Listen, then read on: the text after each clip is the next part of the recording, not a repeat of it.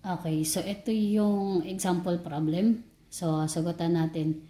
So, JC Company reported inventory on December 31, 2020 at 5 million based on physical count of goods priced at cost and before any necessary year-end adjustment relating to the following. So, at cost, ibig sabihin wala pang markup na eh. Kasi may mga given na problem na meron ng markup. So, ibig sabihin may patong na. So, pag may patong na, ibig sabihin, kukuhanin mo muna yung at cost kasi ang inventory recorded at cost. Okay? So, sabi dyan, included in the physical count were goods billed to a customer FOB shipping point on December 31, 2020.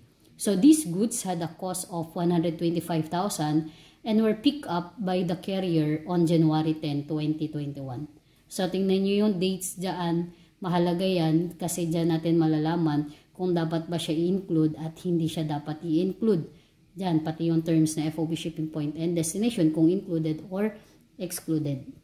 And then, yung pangalawa, goods shipped FOB shipping point on December 28, 2020 from a vendor to JC Company were received on January 5, 2021. So, the invoice cost was 300,000. So, ang invoice cost natin is 300,000. So, ang question dyan, what amount should be reported as inventory on December 31, 2020? Okay. So, kapag ganyan na meron ng problem, so, anong gagawin natin? So, sabi ko nga, una muna tingnan ninyo, sino yung si entity, kung siya ba si seller or si buyer. Pangalawa, ano yung correct? Sabi natin, di ba yung correct natin as a rule, so, i-record mo siya as inventory, included siya as inventory, kung ikaw yung owner. Okay? So, regardless kung nasaan yung goods. Okay? Pangalawa, ano yung ginawa ng entity? Ano yung record niya? In-include ba niya or in-exclude niya? So, para makita natin kung ipa-plus or ima-minus or wala tayong gagawin na adjustment. Okay? So, kaya isa-isahin natin eh. So, review lang natin, ano sabi natin kapag FOB shipping point,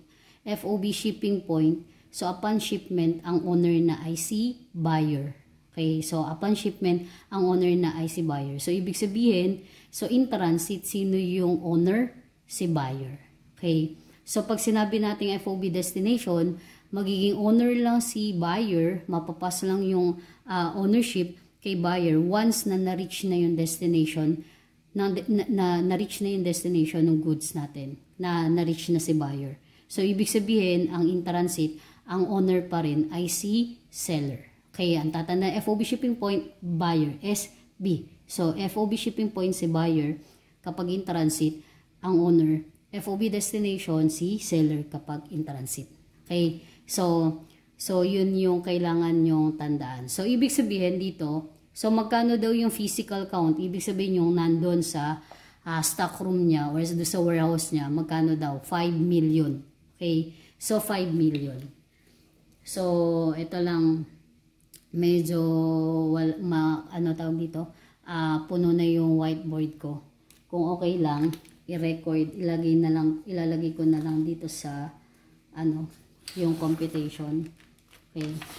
So, yung inventory natin, recorded siya. So, magkano daw? Ang physical count on December 31 ay 5 million. So, dito, meron ka ng inventory na 5 million. Okay. So, dito na lang. Ayan. Okay. So, 5 million. So, as of December 31, physical count natin. So, yung una dyan, tingnan natin, included in the physical count were goods billed to a customer FOB shipping point on December 31, 2021. So, una muna, these goods had a cost of 125,000 and were picked up by the carrier on January 10, 2021. So, dyan, una muna natin tingnan, sino muna tayo dyan? Si seller ba or si buyer yung entity? Sabi dyan, included in the physical count were goods billed to a customer. So, ibig sabihin, sino yung entity? Tayo yung seller. Okay? So, tayo yung seller dito. So, kung tayo yung seller, sabi niya, ang term daw ay FOB shipping point. Okay? on December 31. So, ibig sabihin, yung goods na 125,000, in-include niya kasama dito sa 5 million. Okay? So, kung kasama sa 5 million, ay sa 5 million to 125,000, ang tanong, dapat ba siyang isama? Okay? So, ano ang term? FOB shipping point. So, ibig sabihin, FOB shipping point, sino yung may-ari upon shipment? Ang may-ari upon shipment ay si buyer. Okay? So, dito, ibig sabihin, sino yung may-ari dito? Si buyer upon shipment. So, kung si buyer yung may-ari upon shipment, ang titignan nyo dyan ngayon, kailan ba shinip yung goods? So, ibig sabihin, kung kailan siya shinip, ang owner na si buyer. Okay? So, dito mahalaga yung dates. Okay? So, kaya dyan, sabi niya, included in the physical count were goods billed to a customer FOB shipping point on December 31, 2020. Okay, itong date na to, huwag magkakamali. Yung December 31, 2020, ibig sabihin, in-include niya daw sa December 31, 2020, yung cost ng 125,000 dito sa 5 million. Okay, so these goods had a cost of 125 and were picked up by the carrier on January 10, 2021. So, itong January 10, 2021, ito yung shipment. Okay? So, ito yung shipment. Kailan shinip? So, January 10, 2021. So, ibig sabihin, si buyer, yung owner, kung kailan shinip. Kailan ba shinip? January 10, 2021. Okay, so tingnan natin. Ano sabi natin? Diba, i-compare natin dun sa correct tsaka dun sa ginawa natin na recorded ni entity. Okay. So, ano yung correct? So, ang correct dyan, okay. So, ang correct, ano sabi natin? Si seller dyan, tayo si seller. So, FOB shipping point, si bayang owner upon shipment. Kailan na-ship? January 10, 2021. So, ibig sabihin, si buyer ang may-ari. Kailan? January 10, 2021. So, ibig sabihin, on December 31, 2020, sino pa yung owner? So, ang owner pa din dyan ay si seller. Okay? So, si seller. So, ibig sabihin, ang correct, dapat siya i-include yung 125,000. So, dapat i-include yung 125,000 dun sa 5 million. So, ibig sabihin, ito yung correct. Okay? So, 125,000. So, ano yung recorded? Ano yung ginawa nung entity? Ano sabi dyan? Ito, included in the physical count yung 125,000 on December 31, 2020. So, ibig sabihin, anong ginawa niya? In-include niya. So, ibig sabihin, sa 5 million na yan, naka-include na dyan. So, ibig sabihin, nadagdag niya na yan sa 5 million. Okay? So, ibig sabihin, ang correct, inad niya kasama siya, nirecord niya as inventory. So, inirecord niya as, recorded din siya as inventory. So, anong adjustment? So, ang adjustment dito, no adjustment. So, wala kang gagawin. Bakit? Ulit, kailan na-pick up yung goods? January 10, 2021. So, kahit na FOB shipping point yan, ang may-ari na si buyer. Kailan ba na-ship? January 10. So, ibig sabihin, December 31, 2020, ang owner pa rin dapat ay si JC Company, si seller pa din.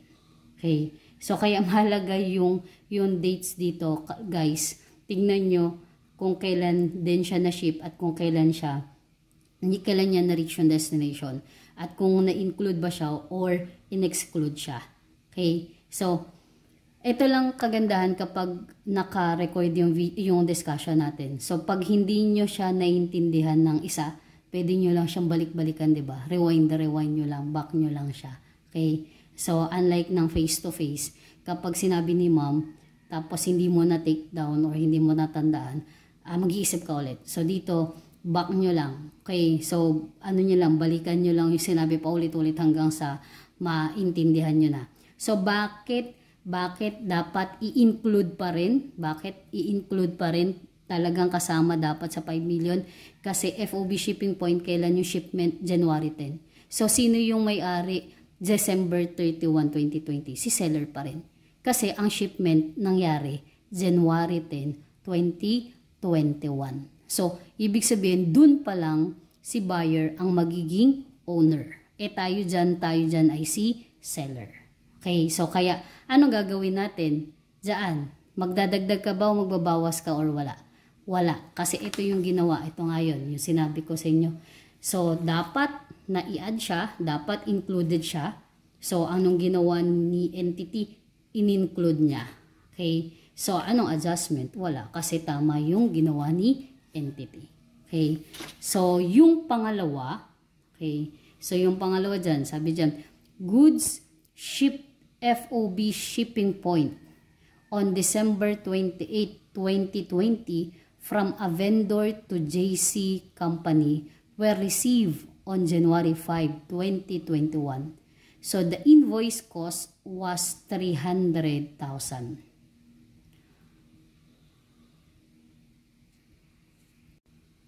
So, tulad lang nung ginawa natin dun sa una, so ano mo nang tingnan mo? Kung ikaw ba si seller dyan or si buyer. Okay? So, tingnan mo na natin. Ano sabi dyan? Goods shipped FOB shipping point on December 28, 2020 from a vendor. Ito. Okay. So, ibig sabihin, to JC company. So, sino tayo dito? Tayo si buyer. Okay. So, si entity, si JC company ay buyer. Okay. So, kailan daw na-receive yung goods? January 5, 2020. Okay. So, anong term? Ang term ay FOB shipping point. So, ibig sabihin, upon shipment, sino ang may-ari? Si buyer. Sino tayo? Si buyer. So, ibig sabihin, upon shipment, si buyer na yung owner. So, tignan mo ngayon, kailan yung shipment. So, sabi dyan, kailan shinip yung goods? December 28, 2020. So, ito yung shipment. So, shinip siya December 28, 2020. Kailan niya na-receive? Na-receive niya ito, January 5, 2021. So, ito yung receive.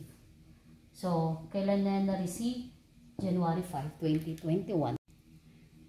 So, tayo si buyer, diba? So, tayo si buyer, ang term ay FOB shipping point. So, upon shipment, si buyer na ang may-ari. So, tayo na dapat ang owner upon shipment. Kailan yung shipment? December 28, 2020. So, ibig sabihin, December 28, 2020, tayo na yung owner.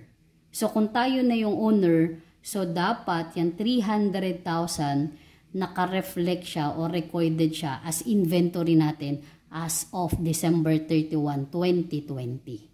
Okay, so ano yung correct? So, ang correct ay dapat included siya as inventory. Ito yun. Correct natin, dapat included siya as of December 31, 2020. Kasi bakit? Shipping point, tayo yung buyer. So, ang shinip, December 28, 2020. So, ibig sabihin, December 28, 2020, tayo na yung owner. Okay? So, anong ginawa ni entity? Okay, so ano yung ni-record niya? Kailan niya na-receive yung goods? Na-receive niya January 5, 2021. Ano sabi natin, di ba? So, normally, si accountant, i-record niya yung purchases kung kailan niya na-receive yung goods. So, kailan niya na-receive yung goods? January 5, 2020. So, ibig sabihin, as of December 31, 2020, hindi niya pa in-include yan. Hindi niya pa yan ni-record kasi hindi niya pa nare-receive. Okay? So, unless sabihin dyan na in-include niya na or in-record niya na. So, pag wala, so ang i-assume natin, kung kailan natin na-receive yung pinurchase natin, dun lang natin siya in-record as purchases, as part ng inventory. So, ibig sabihin, anong ginawa? Ano yung recorded ni entity dyan?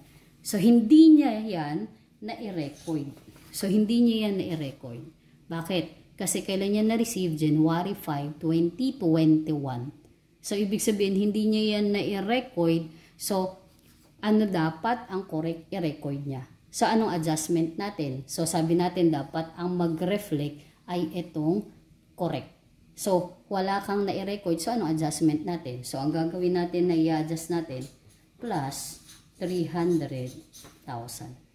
So, ang gagawin natin, i-add natin yung 300,000. Kasi, wala kang na-record. Ang dapat na mag-reflect ay 300. So, pag kinumbine mo yan, 0 tsaka 300, so magkakaroon ng 300,000. So, kaya, pag inirecord natin dito, pag dito, diba, meron ka ng 5 million, dun sa una, wala kang gagawin, no adjustment, diba? So, lalagay ko na lang din 0, but pwede nyo namang hindi nalagyan. Okay? So, lagay ko lang para alam nyo na yun doon sa una, ay wala tayong dapat gawin, kasi na-record siya ng tama. Okay? So, yung pangalawa, plus 300,000. So, kaya plus 300,000. So, magkano yung inventory natin? As of, dapat yung correct inventory natin, December 31, 2020, ay 5,300,000. Okay? So, ganun siya, class. Imagine niyo, yan, dalawang ganyan lang, diba? Pakakaisipin mo. So, kailangan mo siyang i-analyze ng tama. So, kapag hindi mo alam kung paano ka mag-a-analyze, mag-start na mag-analyze, yun yung nakakalito or hindi nahihirapan yung estudyante kung paano ba mag-start na mag-analyze. So, di ba, lagi naman sinasabi, pinakamahirap naman talaga ay yung paano magsisimula. Okay? So, ganun lang siya. So, para alam nyo lang kung ano yung dapat na, ano ba tawag dito? Kailangan alam nyo, ano yung una nyong titingnan. So, sabi ko, ano una titingnan? Ikaw ba si seller o ikaw ba si buyer? Okay? Tapos, tingnan mo yung transaction, kung ano yung correct. Then, i-compare mo kung ano yung recorded ng entity para mas madali mong makita kung ano yung i-adjust. Kung ipa-plus, ima-minus, or wala kang gagawin. Kapag nakita nyo pa yan sa problem class, kapag multiple choice, makikita nyo yan sa choices, lahat ng gagawin mo, nandun sa choices. Let's say, 5 million plus 125 plus 300 nasa choices. 5,325,000.